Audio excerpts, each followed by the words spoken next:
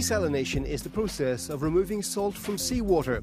It's seen as a drought-proof alternative to water supplies threatened by climate change.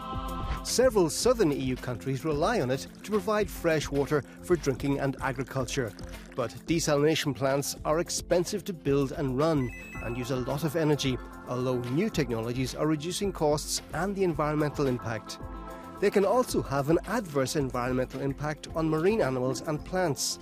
Desalination produces a byproduct called brine, a concentrated salt solution with chemicals. When discharged back into the sea, it can harm fish, coral and plankton. Many consider desalination as a last resort, only to be used once all other options, such as reusing wastewater and reducing leaks, have been tried. But while the technology has significant drawbacks, without it, some EU regions would not be able to meet their water demands.